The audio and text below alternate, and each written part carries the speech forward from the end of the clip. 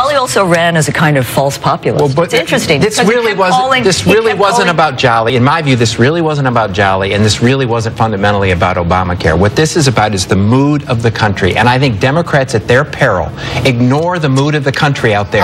And as the mood changes, and it's changed this year, the president has a job approval rating in the low 40s, and when a president has a job approval rating in the low 40s, the incumbent loses seats.